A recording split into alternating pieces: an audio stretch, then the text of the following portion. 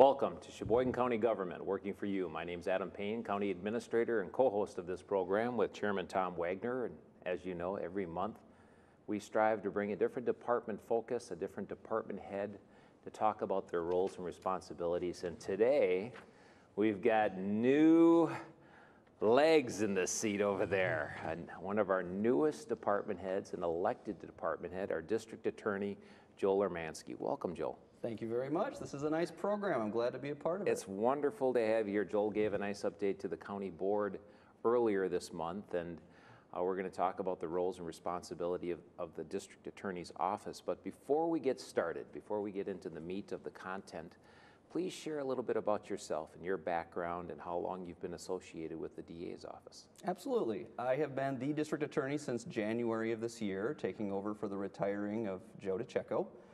I've been in the DA's office, however, since June of 2006, so it wasn't a new job, a new position, or a surprise to me. And I'm one of those weird kids that in middle school, I wanted to be a district attorney.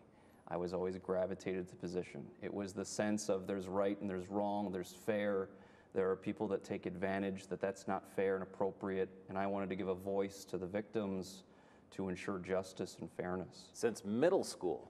Weird kid. But wow, absolutely. That's remarkable. Yeah. Well, I always give people credit if they know they want to be a nurse or a school teacher or something like that early on, but you don't see it that often. That's impressive. Yeah. So you delivered. I'm here every day. I'm living my dream, literally. I tell people that all the time. If you have a dream and you can succeed and accomplish it, every day is just a bonus. And every day going into work, no matter how difficult the day may be, I'm still doing what I've always wanted to do and set out to do. So there's always a silver lining, no matter how bad a day or difficult a day may be. So, big picture, what is the function of the district attorney's office? Our office is in charge of all of the criminal prosecutions in the entire county. So you watch Law and Order in movies and they always talk about victims pressing charges. That doesn't happen in Wisconsin. Law enforcement makes a determination initially of whether there should be an arrest or not. No matter what their discretion decision is, it comes to the DA's office. And it's myself or it's one of the assistants in the office. We make the decision of should someone be charged, if they should be charged, what should be the crime or crimes they're charged with. Now, our office also deals with non-criminal affairs. So individuals with speeding tickets or other ordinances that occur in a municipality where there's not a municipal court, we handle those cases. We're also in charge of all the juvenile cases, whether that's a delinquency, so it's an allegation a child has committed what would be a crime if committed by an adult, or if unfortunately there are concerns that parents are not appropriate for their children and children are at risk of abuse or neglect, or they've been abused or neglected. Our office steps in for those cases all the way to, when necessary, trying to terminate a parent's rights to their child or to their children. So everything law and order and protection, safety, compliance with the rules, our office is in charge of all of those obligations. And then on top of that, we're technically the lead law enforcement agency of the county. So we work very closely with law enforcement to make sure they're aware of changes in laws and procedures, make sure that we can assist in any way that we can to make sure each of our agencies is on top of all legal information and knowledge so that every agency is doing their best to protect everyone in the county. You know, Joe DeCecco had such a nice personality, bigger than life guy, you know, and I see you bring that to the table as well. And, you know, as I think about it, you really have to have a pretty good personality and be able to, you know, maneuver through the very challenging, heavy issues that you and your staff deal with. It's remarkable the heavy lifting and the important work that your staff do. As you describe your department, one of 19 departments in Sheboygan County, but yours is a little bit of a hybrid because of the makeup of state officials, county officials. Share a little bit about your staff and why it's unique from some of the other departments. Absolutely. So almost all of the attorneys are state employees. It used to be that we were all county employees across every county in the state. There had been a change and ultimately all prosecutors became state employees. The problem is the state has not been funding any office to the level that they should be fully staffed. Our county, unfortunately, is short many attorneys. So thankfully, Sheboygan County came forward and funded one prosecutor for us to be a county-funded special prosecutor. So for the most part, we're all state attorneys except for one individual who is a county employed attorney.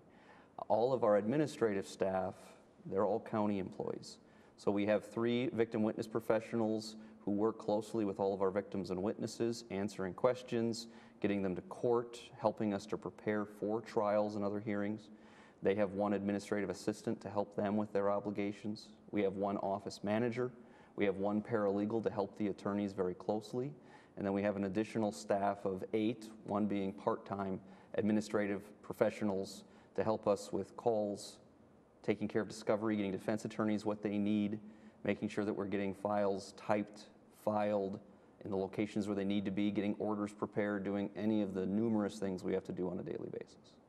And when you mentioned you're short-staffed, you know, just to be clear for our viewers, that's not just your opinion or the county board's opinion. These are studies that are done statewide on the number of prosecutors that should be in each county based on the number of cases they have, the clients they serve. And we've been short-staffed for some time, yet though Joe DeCecco was always an advocate to share that information with the state and hope one day that might be addressed. Unfortunately, it hasn't been, and as you touched on, the county board did step up and establish this county prosecutor position. Joel, I was so impressed with your leadership. That was as Joe DeCecco was leaving, you were coming aboard, the transition was in place, and I really felt you championed the argument, and you were highly successful. Please share, you know, a little bit about, well, what's this county prosecutor do? Why is it a benefit to the community? We had a huge need. To be honest, we still have a huge need. As you said, every county has a need. But for us, one of the major problems we were having was with our backlog of termination of parental rights. So what happens in essence in those cases is you have a child who has been out of the home for 15 of the last 22 months because it's been deemed appropriate by the department, our office, and a judge that it's not a safe home environment with their parents or guardians. So they're out of the home. Some of them were out of the home 2, 3, almost 4 years. You have now that child getting older, being in either a relative's home or a foster home, and they don't have permanence. They're just out there somewhere with parents that are supposed to live up to obligations of an order to become fit parents. And most of them, because of heroin, haven't been able to do it. Others, for other reasons, they haven't met the obligation. But we have children that are languishing. We have the county that was spending up to maybe $400 or $500 per month for those children for their costs of care with parents that aren't fit to provide that care. So I looked at the situation and I said we need to address this TPR backlog. Right now that backlog is around 41 children still waiting for some degree of permanence. What we did is we justified 1 person in our office, our deputy, Chris Stock, who has had years of work with juveniles. He is now handling only guardianship, TPR, and CHIPS cases, dealing with parents and protection of kids. What we've been able to do in having him focus in that area is decrease our TPR backlog to a degree. We have issued more TPR cases this year already than all of last year. That is a savings of significant money to the county.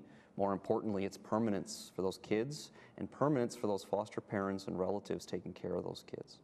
The only way we were able to do that is having the county-funded prosecutor, Joe Andrioni, who we hired. He's taking all of the juvenile delinquencies. That's not all he's doing. He's working on asset forfeitures. There was rumor out there, law enforcement was hearing, that people were sharing, hey, if you commit crimes in Sheboygan, at least they won't forfeit your money or your car or the proceeds of your illegal activity. That's not the case anymore. He's also processing all of those asset forfeitures. It used to be that we were delayed in getting warrants out so we could try and arrest people.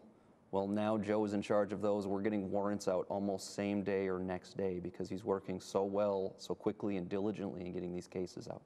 He's also covering cases for us. Unfortunately, we have 5 courts. We have 1 court commissioner's office. There are times that 1 prosecutor needs to be in 2 places. While we'd love to be able to do that, we can't. But because of his position, because the county came forward, we can have someone to prosecute those cases. And as attorneys, we can do a little bit more with what we have to make sure we get the right result and we get justice at the end of our cases. Thanks to him and ultimately the county being willing to fund that money to have him come to our office. Excellent overview, excellent response to the question. So hopefully people have a little more appreciation for not only the work that goes on, but the importance of it, the sensitivity of it. When you're dealing with termination of parental rights, not only, as you said, to find a good permanent home for the child, but the foster parents. I've received calls from foster parents in the past who, they want the permanency, they want the decision made, they want to move forward with their lives, and it leaves you a little bit in limbo. So appreciate the good work, and also appreciate the support of Chairman Tom Wagner and the county board. The decisions to provide additional funding, whether it's the district attorney's office or any office, are not easy decisions, in part because the resources just aren't there to spread around. And so it's always difficult, but certainly this one to a good cause. And you really gave a nice segue to my next question. That example you just shared, the leadership you provided to address a growing problem, is an example of what department heads do, what leaders do. You touched a little bit on the overall breadth of the role of your department. Share a little bit more about your role specifically as the elected district attorney. A large part of my role is to make sure that all the prosecutors in the office are doing their job correctly. That means that they have the knowledge and resources to do their job. It means, and this is extremely important to me, that they're doing so at the highest level of ethics and morals, that they are not taking advantage of opportunities or people, etc., but they're doing it right. And our office has always had very high moral standards, and I want to make sure we maintain those, and we are. Now, on top of being in charge of all those attorneys and the administrative staff, I maintain my own caseload. I have a number of cases. Most of them are the, not necessarily higher profile, but the serious cases. I take very seriously all sexual assaults, whether that's of children or of adults, and I handle a large number of those cases. When there are heroin or other drug cases that lead to overdoses, I take those cases. I handle all the child pornography cases, in part because there are victims, serious victims. So I want to handle those cases, and also so that the assistants don't have to look at that evidence. Unfortunately, there are some things that we see in our job and here that you can't take out of your mind or your memory. Mm-hmm. If I can affect and change a prosecutor having to see that, I'll do that. Now we go above and beyond that. I'm also going to all the chiefs' meetings. I'm a primary contact of sharing information with law enforcement. And what's also really important to me, our office technically doesn't get involved until a crime's happened. I don't like that. I tell people the best prosecution is the prosecution you never need to have because the crime didn't happen. So I go out with the community various times, very frequently, to educate. I work very closely with Safe Harbor. We've been going to middle schools and high schools to talk about sexting, healthy relationships. We go to Lakeland and UW Sheboygan for freshman orientation to talk about consent and sexual assaults, trying to get out into the community to talk, educate, and try and prevent crime. I'm also available 24 hours a day when law enforcement needs me for a search warrant. Last year we had just over 200 search warrants that had to be judicially approved. So I'm available for questions and search warrants 24 hours a day when I'm needed by law enforcement. Very good. Very good and very heavy. So last question before I turn it over to Tom. It's been a rather short stint, though obviously you've been with the department since 2006, but as the elected district attorney, what have you enjoyed the most so far, and what frankly have you enjoyed the least? There's a long list for the most. If I had to pick the one thing that I appreciate the most, at least in my opinion, I think there's a little bit more of a breath of fresh air for victims in some areas. We have partnered with Safe Harbor in domestic violence cases, and we've created an education resource discussion. If a victim has a no contact order as a part of a domestic violence case, and they would like to have that order modified for any reason so that they're allowed contact. In the past, there's always been a concern that some people feel forced or obligated. Sometimes we had concerns that people just wanted to have that person back in the home because they needed a place to stay and that person's name was on the lease, or they needed transportation or some resource, and they thought their only option was to have that person come back in. And unfortunately, domestic violence is not only bad for that victim, but the effects of domestic violence on children is huge. And I don't think people really pay attention or appreciate it. The education resource discussion is a session that we ask all victims to go through. And we object if victims in DVO cases do not go through it. We object to modifying that bond. I have learned through that program that victims are getting an education about what is domestic violence, how does it affect children, what are the resources in the county for your living situation, transportation, ability to have phone and phone access, babysitting. And on top of that, they do a safety plan. So if and when there's domestic violence or violence again, that victim has thought about what they will do and how they will make sure they and their family are safe. And there have been victims who have gone through that program with a better appreciation and understanding. They're protecting their children, and some of them decide they don't want that modification afterwards. We're also working very closely with Safe Harbor in regards to advocates for victims of crime, to make sure that victims know they have support and they have strength. I'd like to say that we're focusing on those victims because they're the ones that were harmed by this crime primarily, and we're giving them a voice, an opportunity, and we're standing up for them. And that is what I really appreciate. What I like least, there can be many challenges to this job. What concerns me the most is that there are times I need 2 prosecutors in a court. I have another prosecutor who's leaving because life is easier with a different job. Because children at home are saying, when are you going to be done with your work? When can we finally have family time?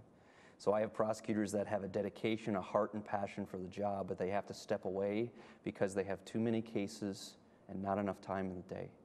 And what I'd love to see, and we're working on efficiencies to maximize their time in the office, but I'd like to see the state step up to the plate and other things we can do, and I'm looking at some diversion programs too to get some people some solid counseling and treatment.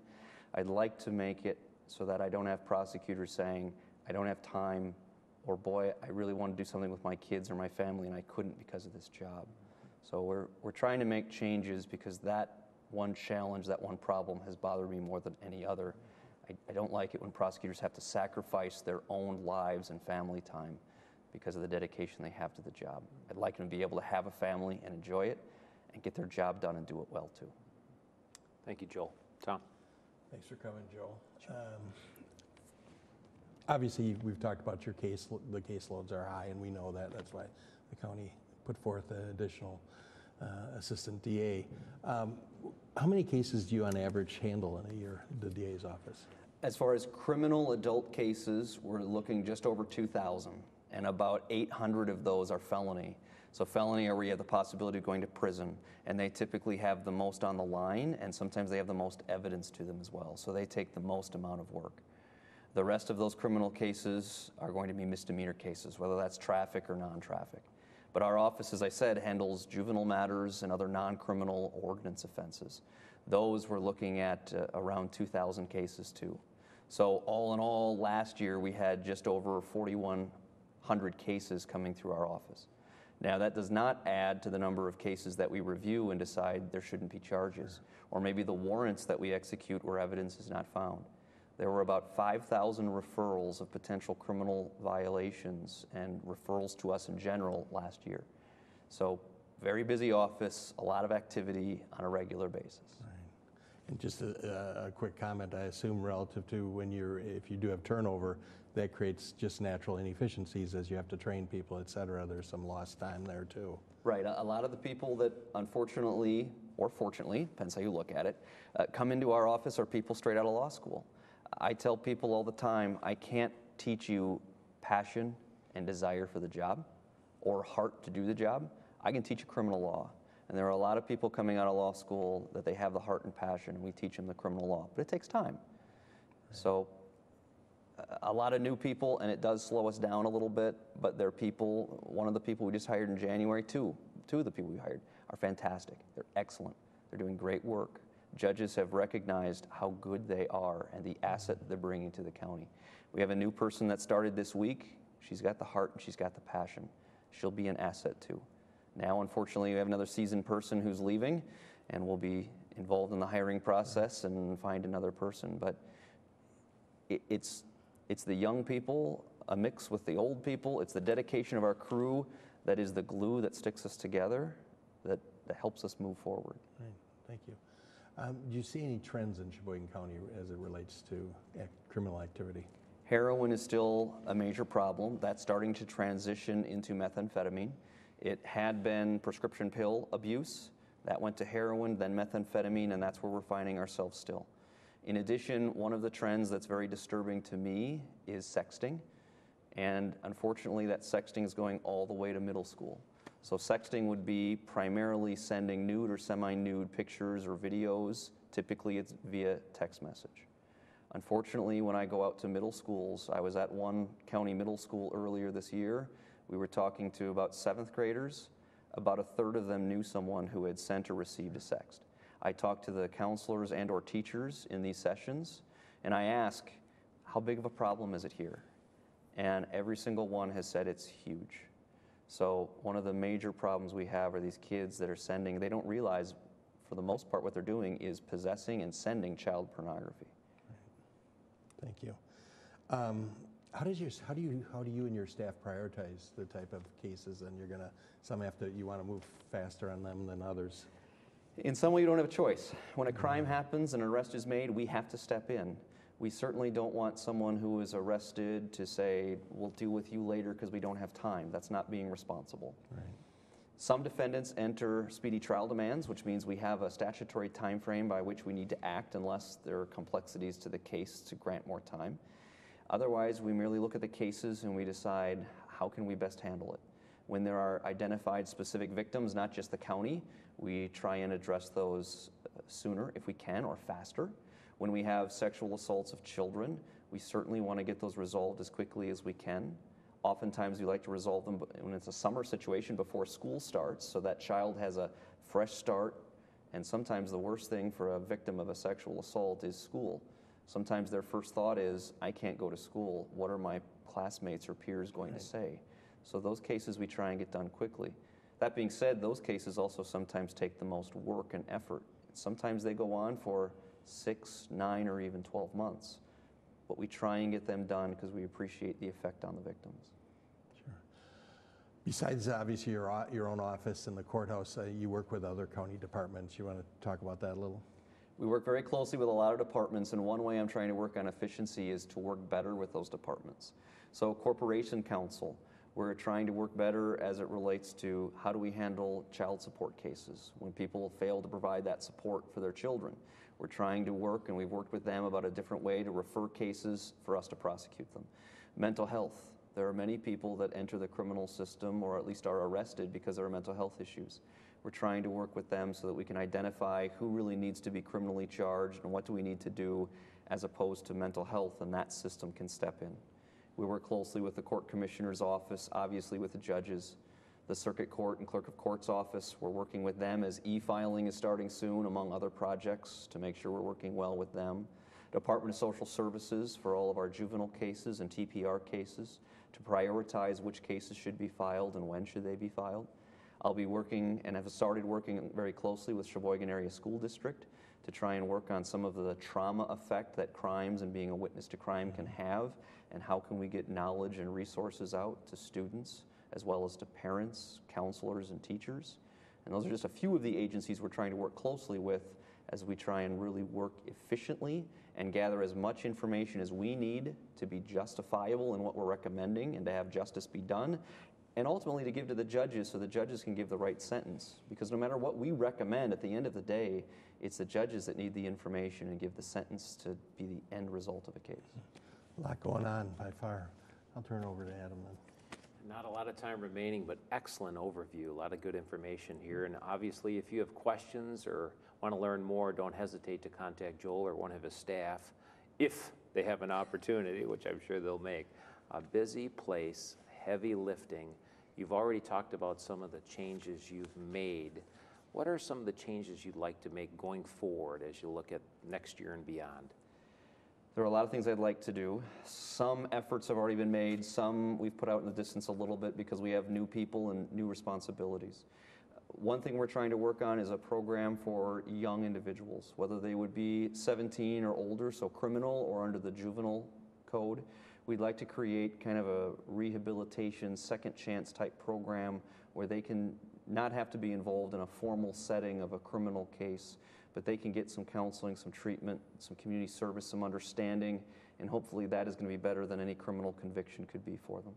I'm working with multiple service providers so that we can try and create some diversion programs. Unfortunately, our probation parole system is full. We like to say in the criminal system, we're going to put you on probation, and as a part of that probation is counseling and treatment. But the reality is that for many of the people on probation, they meet with their agent once every 3 or 4 months.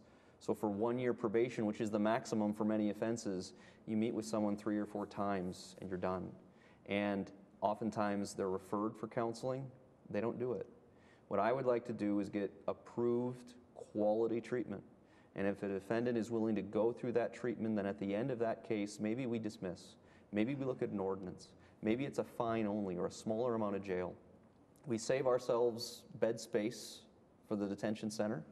We hold people accountable because they've gotten quality treatment that they really wouldn't have gotten even with that conviction. And for some people, without a criminal conviction, their life and that for the victims and family can be better. But we're also holding accountable because we're tracking all of that information. And if they come back again with a crime, we say to the judge, we gave them that chance and this is what they did. And certainly in our own right, we're thinking, we gave you that opportunity, and now we need to look at them differently. I want to work more closely with all the school districts. I want to make sure that students who are victims or witnesses are able to have a voice, and they're able to have someone know what's happening for them in their home. The effect of trauma is significant, and people are starting to learn more about that. I want to make sure that there are counselors, parents, teachers that can be out there to provide some counseling and treatment and oversight to help those young people. We're also bringing in people not just to our office, but the court system in general for training. I want Sheboygan County's DA's office to be known as the office to go to as experts in what they do. They do it right, they do it smart, they do it fair. So we're working on additional treatment and bringing in invited guests to make sure that we're on top of everything we need to be in charge of, not just for ourselves and the office, but ultimately for the entire county. I think it's a wonderful vision, and I have to believe the folks that took the time to watch this program appreciate what you're doing and where you're headed. We only have 2 minutes remaining. In a minute or less, what do you see as the greatest barrier or obstacles to bringing that vision to reality? Right now, unfortunately, I say it's staffing issues. They say, as just an example, a sexual assault case should take 100 hours to prepare and be ready for trial. Same thing for a homicide case. Unfortunately, the way things work for most of the attorneys in our office, we start preparing a case for a jury trial maybe 2 weeks prior to trial. More often, it's about a week. We're not putting in 100 hours worth of time to do what the state says we should be able to do to be prepared in those cases.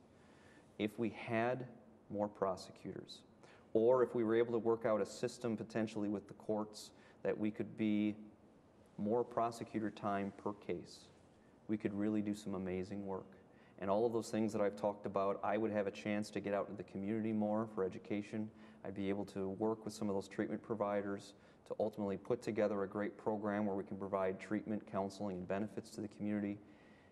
I wish there were more time in the day. If we had more hours, I can't do that, but if we could have some more people and some more efficiencies, we could start seeing some positives and some of those goals would come to fruition faster.